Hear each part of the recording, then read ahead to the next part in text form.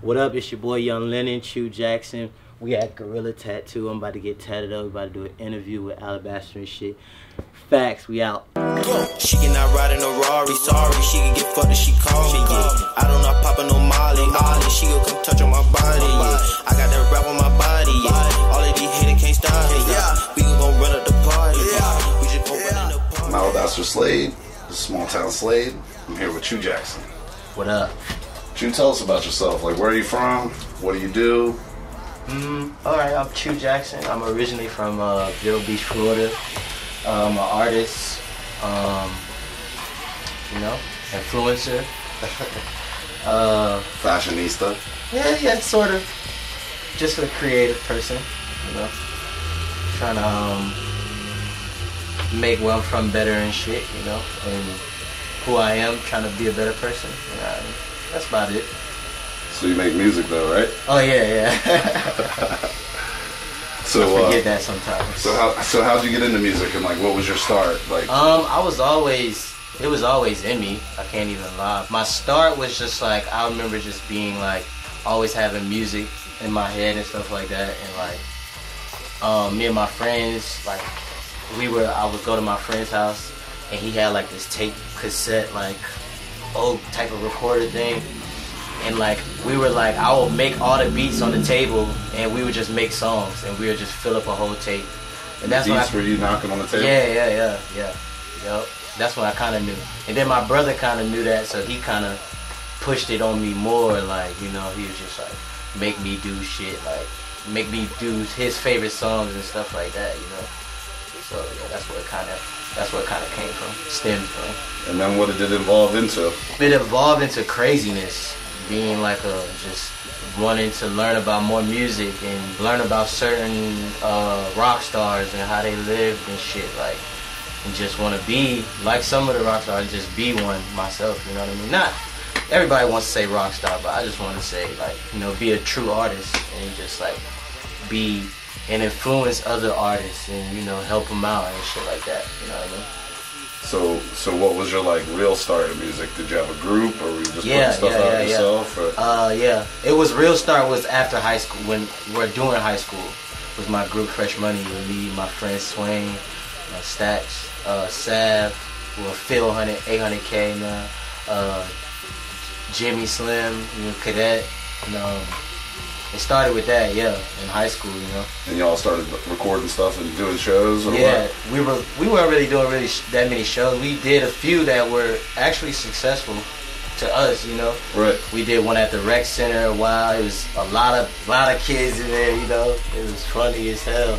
Then we did one in Marshall, at Marshall University. I think it was like somewhere in West Virginia. Nobody was paying attention to us, but we was up there rocking. We didn't give a fuck, you know what I mean? Right. And we would just like make hella tapes on Lloyd's Mac, on Sav's MacBook, and just like bring it to school. We had the teachers listening to our shit. We had big ass songs in school, you know what I mean? Right. Yeah, so that's how I kind of started for real. And then where did it go from there? Then it went to me touring the world, going solo, and I wouldn't say going solo. I just figured out that I had more of a input in what could influence the next 5 years. So I figured like that's why I was chosen. I don't know by who, by God, whatever, to like just do it, be the first one to like step out and do a solo thing and make it and take it further, and then I could help my boys on the way up. But so are you like signed and stuff now? Or? Nah, I'm indie. Totally indie? Yeah, totally indie. But you're somehow connected to Mac Miller, right? Yeah, he found me, if that's what you want to say. Him and Quentin, Q Cuff, he was my manager at the time. Yeah, they like found me, you know, from a small ass town, you know what I mean? And then, you know, we here. They found me and put a little push behind me, gave me some fans, and that's all I needed, you know what I mean? So you've gotten to tour the country, tour the world, and you know, tour Canada and shit like that, you know. What was some of the biggest shows you did, or some of your favorite shows? Toronto, for sure. For real? Toronto was the best show. To this day, nothing has beat it. How many albums you got out? Shoot, fuck. I got Beer Flavored Pizza, Broken Hearts Make Money, Parade, Pray for the Best, Choo, Where You Going. So I think like 6 right now, 6 solo projects by myself. Who are some of your favorite artists that you've gotten to work with? I haven't gotten to work with my favorite artists yet, but some of the, obviously Matt was one of the big, you know, big stepping stones, and working with him and seeing how he worked and just getting advice from him and shit, that shit changed my life, man. It turned me to complete artist, I think. I think me watching him turned me into a complete artist, I feel like. Do you have favorite songs you recorded? Yeah. I think one of my favorites ones that I didn't know until I like it connected to people, I think was All Alone, one of them. Obviously, like, you know, like Swangers and shit like that, you know, like fucking all the shit that people love, I love as well. But like I was telling Berkey earlier, you know, I love new shit. So everything I make new, I love now. Right. You know what I mean? Is that because you just feel like you're always doing the next best thing? Or? Yeah, it's always about getting better. It's always about, I treat it like the gym, you know what I mean? It's always like, just go work on your shot, you know what I mean? And then you might, by working on your shot so much, you might pull out a 360 windmill dunk one time, you know what I mean? And then people love you for that dunk, but you never give it to them again, because that's not what it's about. It's about the little things, you know? Right. So what are you up to now? You still record music? Yeah, you got I record stuff going out, coming out? Yeah, I record a lot, man. I got I just put out the Forever Cool compilation tape with my boys before the Dirt Volume 1. That's out right now. You can get that everywhere. And then on my birthday, I'm dropping this project I dedicated to my mother. It's called Lynn. Her middle name is where I come up with Young Lennon. Don't you have a documentary or something coming out?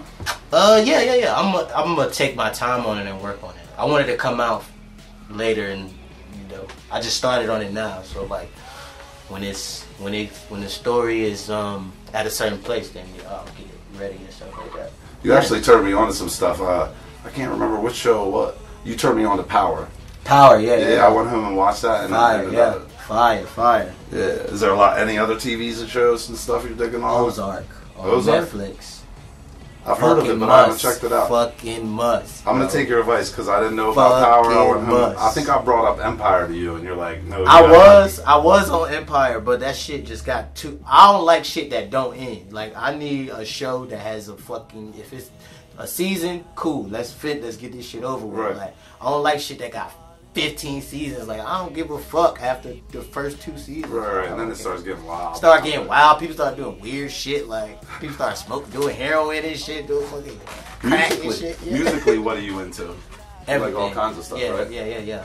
I like, in my crib, when I'm at the crib smoking, I just listen to like rock shit. Like, cause I feel like it's a lot of hidden melodies and styles inside guitars. Right. That I try to channel vocally. You know, that's why I do guitar. I feel like my voice is like, I could use it like a guitar, you know, so I try to channel that. And but no, rock, I listen to everything rap though, like all the new rap, I listen to everybody. What's one of your favorite rappers that's out right now? That's out right now? That's hard to say. That's hard to say, man. Damn. What's something you listen to like on the daily? Something I listen to on a daily right now is probably, cause I find new music. That's like my thing. Right. I'm into finding new music. Constantly. I have to constantly have some new shit to bring to my friends. You know what I mean? Cause we like new shit. But fuck. Like, obviously I turn on Cudi at any point. I turn on Kanye at any point. I turn on fucking Andre 3000 at any point. But I listen to all the new SoundCloud shit. If you want to call it SoundCloud shit, all the new artists that's coming up on that platform, I listen to all that shit because I feel like that shit is me too. You know, I'm part of that. You like Vans high tops or low tops? Low top. These ain't Vans. I'm looking at them like that. But that's the low top Vans. Vans. Somebody's been wearing Chucks. Yeah, low top Vans. Yeah, these the. When you're wearing Vans, what do you prefer? Look, I always buy the low tops. I don't have a pair of high top Vans at all. And I got a shit ton of Vans because that's all I buy for real. Yeah. You fuck with the iPhone or the Android? iPhone for sure. Fuck all that Android shit. Yeah, I've never been with that. Not cartoons. Weird. You got a favorite cartoon? Old and new, whatever. New cartoon is probably Regular Show. I love that shit. But really, I be watching a bunch of animes. Like I be watching fucking Seven Deadly Sins. I've been watching that. That shit's tight. It's on Netflix. I like Attack on Titan. Brad got me into that heavy. Of course, I like Dragon Ball Z. You know, got that tatted on me at a quick age. You know. Yeah, I just be watching anime, weird shit. Sometimes it don't even be having English, and it just be the fucking straight with the subtitles. Yeah, hell yeah. You still playing chess and stuff? Yeah, for sure. I'm about to go on tour soon. I can't really say nothing about it. I'm about to go on tour. Yeah, for sure. You got a favorite video you've done? Probably This World is probably my favorite video because everybody was so like hungry to prove how creative we was. I think we still is creative. Every video I ever done. It's been off like just a whim. Like we never every time we try to plan and write out treatments, that shit never goes right. So we just fuck it. Alright, we doing a video? Okay, cool. I kinda had this idea, dog. Well, alright, he takes that and then flips it and then makes it into something better, and then I'm like, cool, I'm happy. Right. You know, it's not like all that planning and shit, you know, when you get the budget for that shit, cool. But I don't give a fuck. You know, I'll make it happen. That's all it's about with me, make it happen. Right. When I say I'm gonna do it, I'm gonna do it. So you got to meet a lot of your idols and stuff like that, or a lot of people you. I got to meet a lot of people, but not my idols. Nah, not my idols, man. Like I met Tyler the Creator. I seen a picture of you with Wiz. Yeah, I met Wiz. Okay, I lied. I did meet one of my favorite artists. Y'all get to smoke up and stuff. Yeah, man. Yeah. Man, that was crazy. I never really told this story on camera or nothing, but like, it was you know the band, The Internet. Yeah. So they had a show in Pittsburgh. I like chill with Wiz's uncle, you know, Motor. You know, sometimes he has a like radio show in Pittsburgh called The Bird Boys and shit. And he does it with my friend Flat. You know, they co-hosted. So I hang out with him and shit. Yeah, man. I went to this concert and we was just chilling backstage, drinking and shit. And I'm talking to my friend, me. I just like look, and I'm like, oh shit. This motherfucking nigga Wiz just walk in like talking about rock star, like that's one right there. Right. You know what I mean? So I see that nigga walk in and shit. You know, I'm not like, you know, I be chilling. You know, right. I'm not I don't be on no groupie chill. Right. But I got huge respect. So you know, we chilling and shit, and then he's talking. While he's talking, he's giving game at the same time. That's what made me respect him way more, because he's in a room full of people he don't know, right. But he knows artists in there. But he just was giving game about how, like, you know, just the industry and people and shit like that. Did you end up getting to talk to him? Well, I mean, yeah. Hold on. So we get back and we leave there. We smoke. I'm high as fuck. Finish the concert. So like, we leave there, and I'm like, cool, I'm going home, whatever. So he's like, nah, whip around to the studio, and then we go to the studio. It's everybody in there. Now it's like a party in the studio. Like y'all not seen his episodes and shit. It's really like that. Like when I walked in there, like he was the first one. Like, yo, you made it. Like I was like, oh, it's crazy. He knew who you were. I wouldn't say he knew who I was, but he seen me from earlier, so he was just like, right. cool, you came to another spot, cool. That's cool. So, you know, we in there. As soon as we get in there, I think it was Ricky P. He hands me a, no lie, a bong off the ground this big. Yeah, bro, swear to God. I tried to turn it down, and he was like, nah, bro. Like, nah, you gotta hit it. I was like, fuck. Mind you, it's like 4 a.m, so I hit the bong. Then by that time, I'm drunk, super high. I'm like, fuck, man. So like, he's in the studio. E-Dan is running the session, so he's in the studio, and like, I'm just watching him make this song. I can't remember the song, but I'm watching him make this song. Like, this dude records the exact same way as I do. Like, he wasn't even writing nothing. He just went in there and just punching it. You know what I mean? It was crazy. But I didn't really get a good conversation with him. Right. When we took the picture, I told him though, I believe in giving people their flowers while they're here. So I told him, like, you one of my, you know, favorite artists and shit like that. You know what I mean? And I told him we work at the same studio, but you know, it's risky. He don't fucking know. He don't care either. Right. But it was big for me. If he never know who I am, that was big for me. Right. You got other than Mac, obviously. You got other people you've met that you were like, hell yeah, that was cool as hell. Like, yeah. Have you met Migos or? No, I didn't meet. No. I went to their show though in L.A. at it was at Ham Radio and shit, and I seen every fucking rapper in there at that party. I saw like I don't know if you know who A-Track is. Yeah. He was walking by me mad times. I met Schoolboy Q at South by Southwest like 3 years ago. And then I met Vic Mensa there. I'll kind of talk to like Dom Kennedy. I say what's up to him, you know. I went on tour with Chance, Vince, Staples, and the Internet, and at the same time on the Space Migration tour with Mac. So I met a lot of people. I just be high and I just be forgetting, right. You know, because they probably don't even remember me right now. But was South by Southwest cool to play?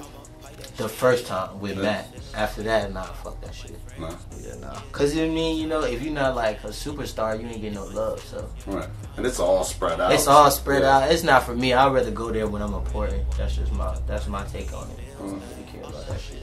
I'm not the type of artist to like try to throw myself in people, because I know that always turns bad. Like when you try to throw yourself in people. Nah, if you heard me, thank you. You know what I mean? If you don't, if you don't know me, then I'm gonna just walk by like I don't know you neither. You know what I'm saying? Right. Just like that, yeah. True. So what's the favorite tattoo you got on your body?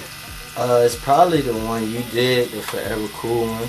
You know, because that's like my friends. That's my lifestyle. You know, that's my indie label. I'm trying to get really started this year. And it just, you know, means everything to me. The loyalty, and everybody that represents that shit is loyal to me. So, gotta have it tatted on me. So, yeah. That means a lot to me because I did it. Facts. Yeah, so in closing, like, how can people find you? You can find me on Instagram at Choo Got Your Beer. You can follow me on Twitter at Gaptooth Choo. You can find me on Snapchat with Gaptooth N-word, just the letter N. And then, yeah, YouTube. Nigga, just Google me and shit. Facts. I appreciate you coming in here and doing this with me. Nah, I appreciate the tats, man. Always. Be looking forward to hearing more music. Hell yeah, new album's coming soon. My new album, Lynn, dedicated to my mom, coming out on June 19th. And the Forever Cool tape is already out, you know. Before the Dirt Volume 1. It's on everything, every streaming platform out. Go get that. That's Choo Jackson. Yeah.